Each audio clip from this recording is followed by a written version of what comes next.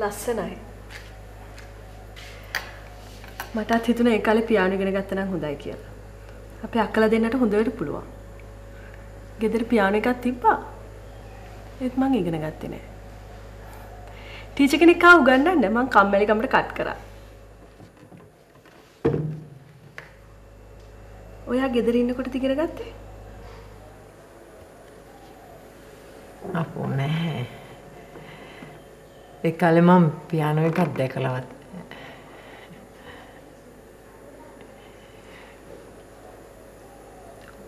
ඔයාට දුලාරට වගේ ළමා කාලයක් මට තිබුණේ නෑ මේනක. ඒ බාතිය කියලා නැද්ද? නෑ.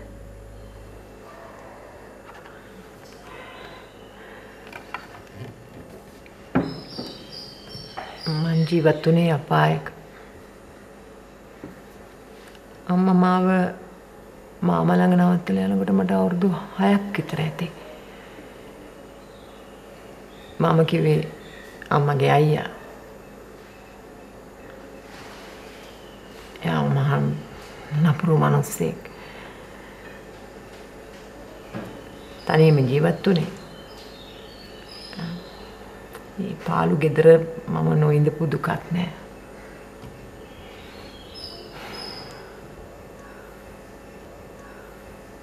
මම හිතුවේ බාතිය මේවා කියලා ඇති කියලා. එයා මේව දන්නවනේ.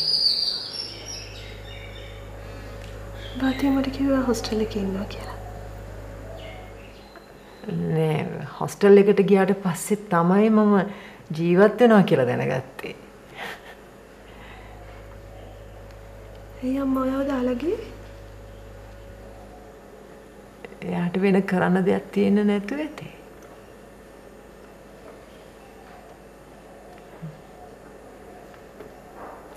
ඊට පස්සේ තමයි මම ඉංග්ලන්ඩ් ගියේ. එහිදී තමයි පියානෝ ප්ලේ කරන්න ඉගෙන ගත්තේ. ඉතින් සේනික වැඩට ගියාම මට හරි පාළුයි. එයා මට කිව්වා ඕන දෙයක් ඉගෙන ගන්න කියලා. ඉස්සෙල්ලම මම පියානෝ ක්ලාසස් ගියා. ඊට පස්සේ සෝෂල් ඩාන්සින්. ඊට පස්සේ මම ජොබ් එකක් කරන්න ගියා. ඒකයි මම ඔයාලටත් කියන්නේ නිකන් ඉන්න එපා කියලා. අපිට අපේමයි කියලා ජීවිතයක් තියෙන්න ඕනේ වෙනකන්.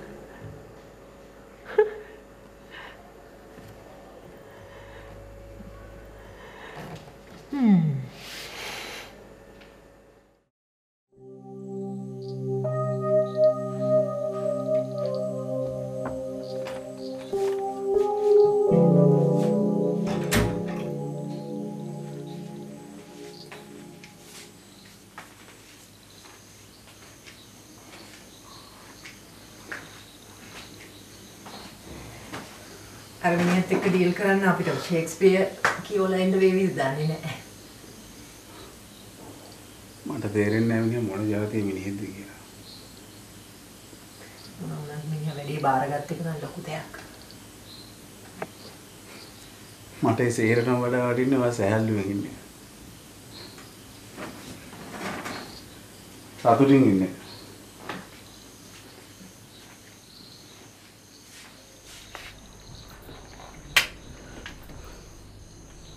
ඔය දන්නවද ඒක?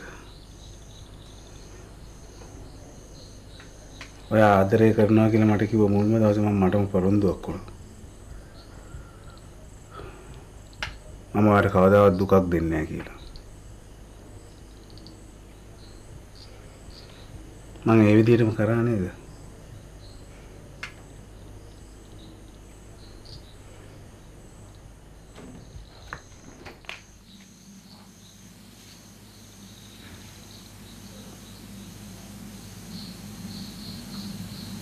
ඔයාලට මතකද අර මුලින්ම තනි වෙච්ච දවස?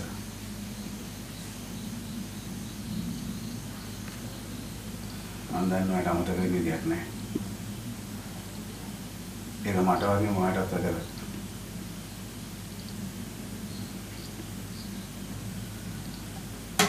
මට ඔය දවසම අපේ ජීවිතවල තියාගන්න. හැමදාම. අපිට මට විදා ගන්න ඕනේ. ඊට පාන්දර ට්‍රිප් එක යන්න තියෙනවනේ. මට අමතක වුණාද?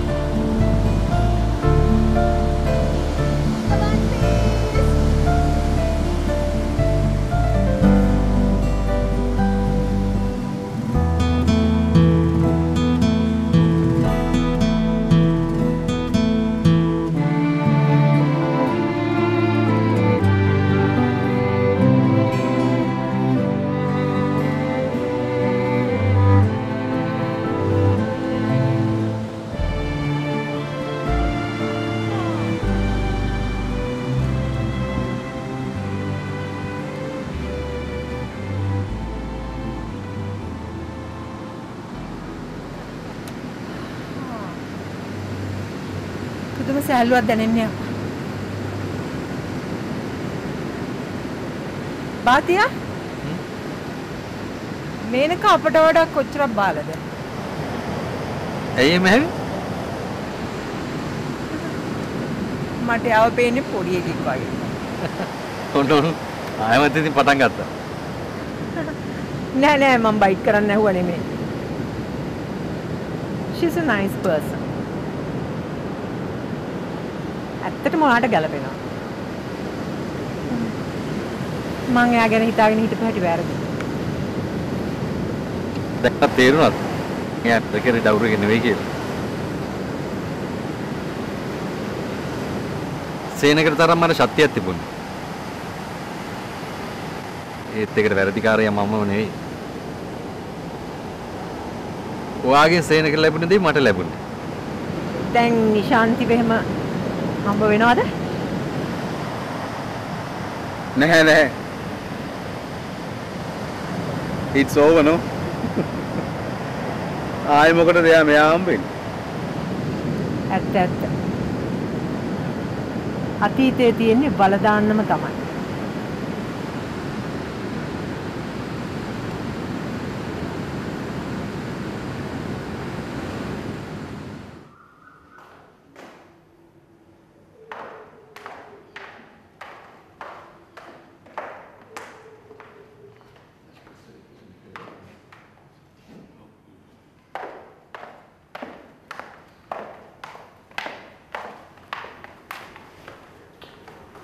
Nama මොකද්ද? කරුණාදාස සර්. කරුණාදාස. කරුණාදාස මේ ඉස්පිරිතාලේ වැඩට වෙලා කොච්චර කාල වෙනවද? අවුරුදු 30ක් වගේ වෙනවා සර්. අවුරුදු 30ක්. එහෙමයි. මොචරිය වැඩ බාර අරගෙන? කෙලින්ම ආයේ මොචරියට. එලාද ජීවත් වෙලා ඉන්න මිනිස්සුන්ට වැඩිය මැරිච්ච මිනිස්සු ගැන හොඳට දන්නවා ඇතිනේ. ඈ?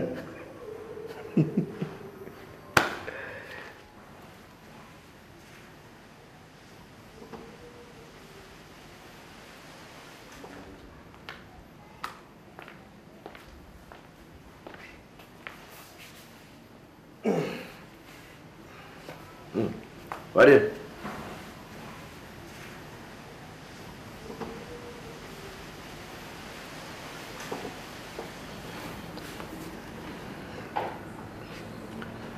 මට බොඩි එකක් ඕන කරලා තියෙනවා.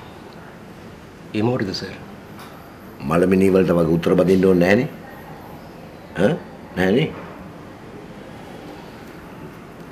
අවුරුදු 50ක විතර වැඩි උස මහත නැති. තට්ටු දිනන වඩා හොඳයි. පිරිමියෙක්. මම කරුණාදාසට සලකන්න. සර් අයිතිකාරයෙක් නැති බොඩි එකක් දැන්ට නැහැ. හිතානිද්ද ඔය මොචරිට එන්න බලාගෙන 50 දින එකක්වත් නැද්ද? මං හොයලා බලන්නම් සර්. අදේටම වැඩේ කරන්න ඕනේ මට හදිසියි.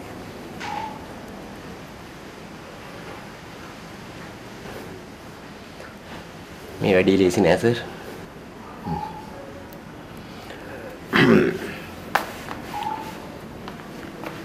කරුණාදාසට කීයක් පඩි හම්බ වෙනවද?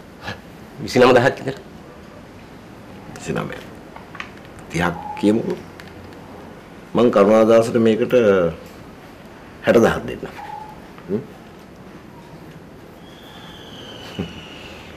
දැන් වැඩේ ඉච්චර අමාරු නෑනේ. මං කොහමද වැඩේ කරන්නම් සර්. මම අදම වැඩේට බහිනවා. අනේ කරුණාදාස ඉවසන්න.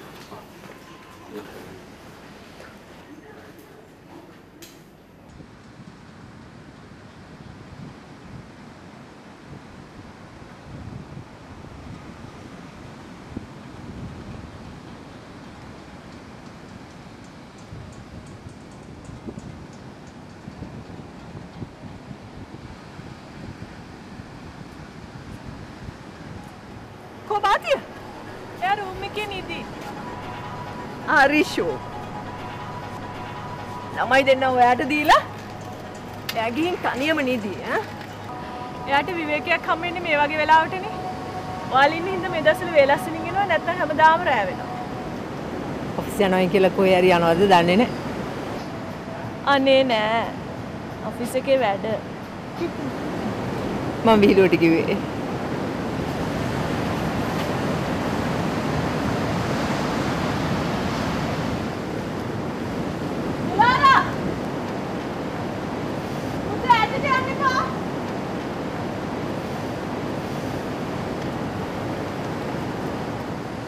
ඉංග්ලන්ඩ් වලදී ඔයගොල්ලෝ ගොඩාක් උදව් කරා කියලා බාතිය කියනවා.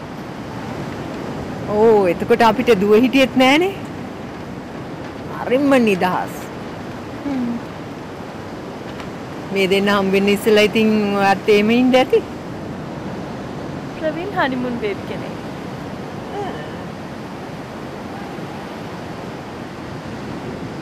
දුවත් එක්ක එන්න තිබ්බේනේ. අපෝ. එයා කැමති නෑ මෙහෙට. එයාත් මම්මගේ. මාත් මෙහෙට කැමති නෑ මේනක.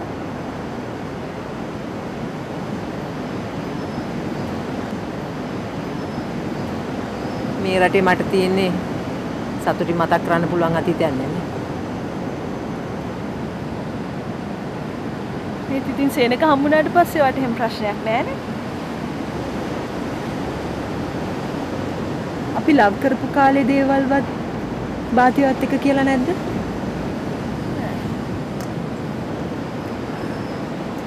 මායි සේනකයි යාළුණයි කියලා දැනගත්තාම ඒගොල්ලන්ගේ අම්මයි තාත්තයි හිතුවා ඒගොල්ලන් පරම්පරාව නැති කරගන්න ආපු යක්ෂණියක් කියලා. ඒගොල්ලන් තාත්තා යාගේ තියෙන සෝෂල් අෆෙයර්ස් පාවිච්චි කළා මාව ඉස්කෝලේනුත් අයින් කරන්න try කළා. ඊට පස්සේ සේනක ඉංග්ලන්ඩ් ගියාට පස්සේ ඒගොල්ලෝ හිතුවා අෆෙයර් එක බ්‍රේක් වෙලා ඇති කියලා. එහෙම නෑ කියලා දැනගත්තට පස්සේ මගේ ජීවිතෙත් නැති කරන්න හැදුවා. ජීවිතේ නැති කරන්න? ඔව්. බලය තියෙන මිනිසුන්ට ඕවා හරි සුළු දේවල් මෙනක. ඒ කාලේ මට නිතරම හිතෙන්න ගත්ත කවුරු හරි කෙනෙක් මාව ෆලෝ කරනවා ඇති කියලා. ඒ පාර මං ගිහලා අනුරාධපුරේ හැංගිලා හිටියා. බාතිය තමයි ඒ කාලේ මට හුඟක් උදව් කළේ. කොහොමද බාතිය සේනකගේ සපෝට්නේ?